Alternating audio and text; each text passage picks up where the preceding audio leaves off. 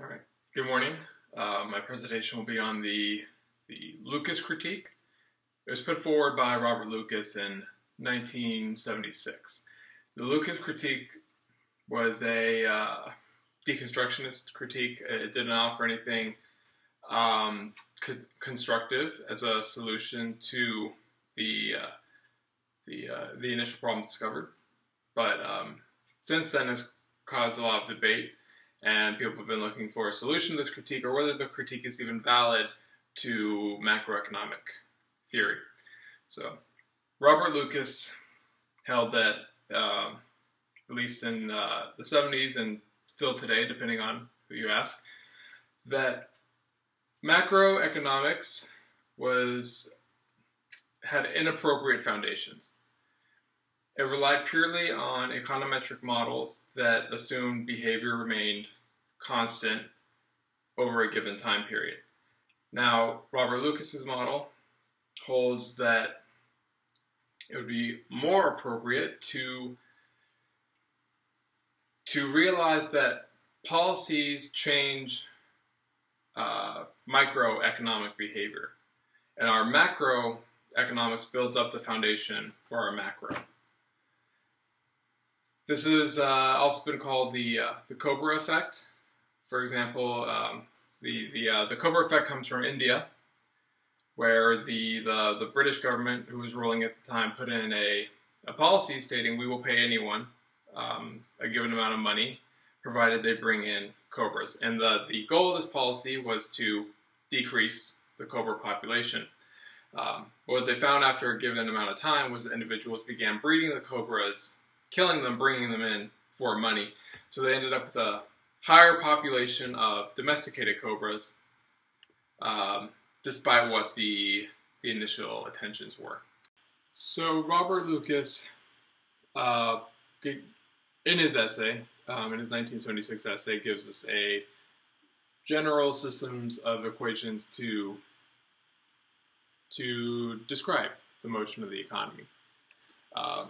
He puts this as f of x of y, e, and theta. So our x variable, our first variable, describes exogenous variables, so variables outside of our economy that may affect its general path. And then we have our y variables, which describe our state variables, things that are integral to the economy itself, its structure, given quantities of goods, labor, information symmetries perhaps. E is our exogenous randomly distributed shocks. So this assumes real business cycle theory, which supposes that shocks in the form of technology or unexpected events cause recessions and booms, which contrasts Keynesian theory of sticky wages, lower demand, and Austrian theory, which supposes that Austrian business cycle theory, which supposes credit expansion, and then catalytic error made on the part of entrepreneurs. Our last variable, theta, describes individual decision rules. How do policies implemented, which would obviously affect our y variable, but the introduction of theta changes the function as a whole. Theta relies upon changes in y, and theta wasn't a variable really applied before people began to try to reform dynamic stochastic general equilibrium models.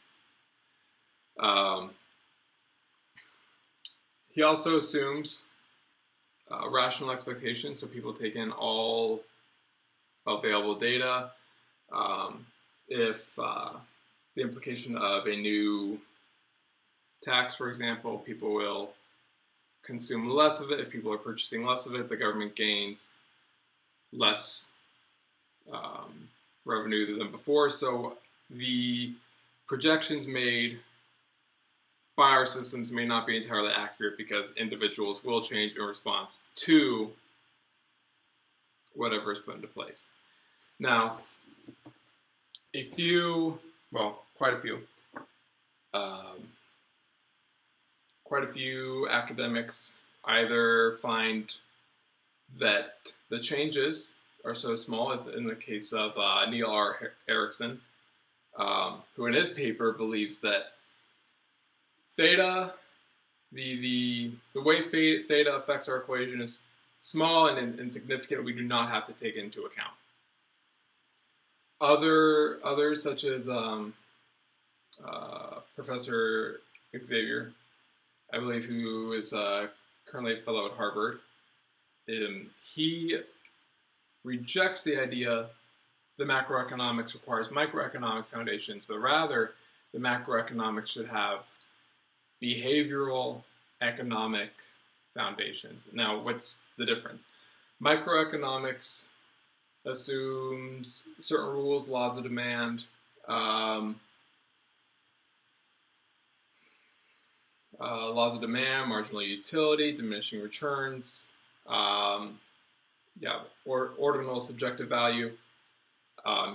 He believes that is all unnecessary for our macroeconomic conditions, because the way people behave psychologically and the way people behave economically can come out somewhat different.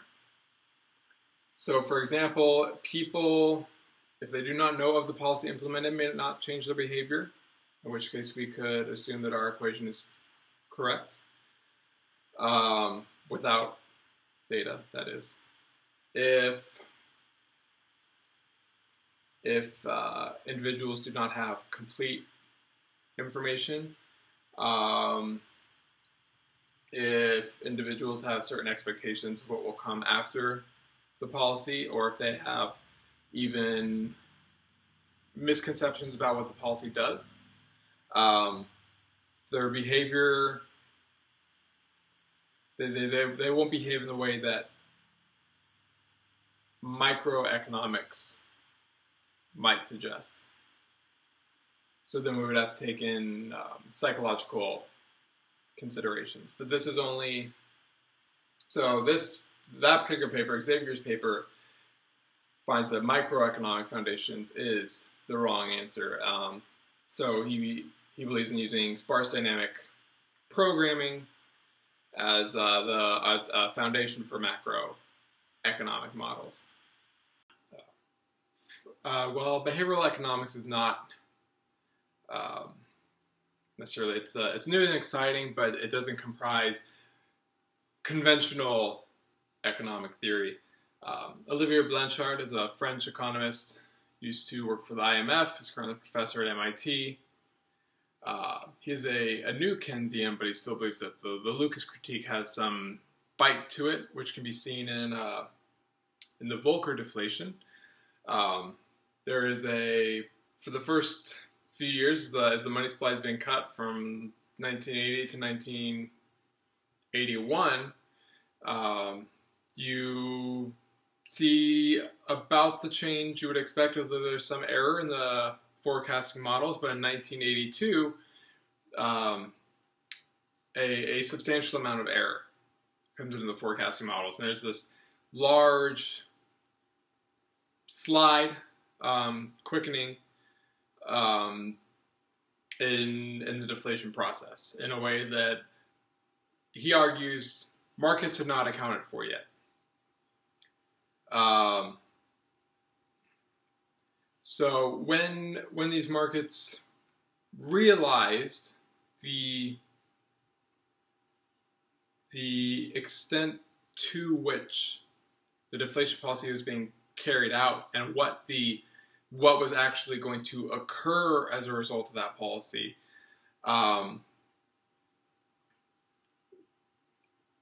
hastened somewhat more dramatic effect that couldn't be realized based on past economic data that had been gathered the previous few years. So even individuals, even economists who are not neoclassicists or you could call it Chicagans, still find that the Lucas critique is correct. And even those who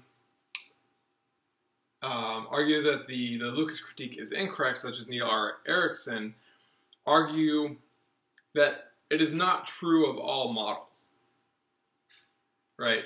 So they cannot say that policy implications will not change individual decision behavior.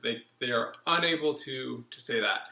Rather, they argue that the Lucas critique is a probability theorem. It is true within certain models depending upon super exogenous behavior. So it's you would need to know I suppose you could say what would the reaction of our independent agents be? How, and this goes back to the behavioral economics, right? They cannot assume perfect information. They assume information asymmetries. So even critics of the Lucas critique, we are arguing that it might only be true sometimes. So clearly, the Lucas critique has had a profound impact on the way that economists understand the very tools that they use to gather information about current economic conditions, and even individuals such as Neil Ericson they recognize the importance the Lucas critique has, even though they don't believe it to be necessarily valid. But is the Lucas critique valid? Does it hold water? Now, macroeconomics does not exist. It cannot be possible without microeconomics. There is purposeful human behavior, and to understand that at the ground level, methodological individualism is necessary. There is no collective hive mind. People behave as actors, as individuals. And when the rules of the game change, people change with it. Now, where will the Lucas critique bring economics? Some people believe if we recognize that the Lucas critique is valid, then it brings us to a Misesian conclusion, one that says all mathematical economics is invalid. We cannot trust the answers we are given because economics is a priori. There are other individuals such as Richard Day, who is a mathematical economist, but he bases a lot of his theories on nonlinear systems, complex dynamic systems with the influence of chaos theory. So a lot of people have taken the Lucas critique and they've run off with it in different directions. But one thing is certain. Whatever an individual's perception of the Lucas critique is, whether it means that we need microeconomic foundations, or whether you're New Keynesian and you believe that the Lucas critique was only asserting that certain parameters aren't stable, whatever it is, we know it is beyond a shadow of doubt how much influence the Lucas critique has had. Thank you, and that'll conclude my presentation.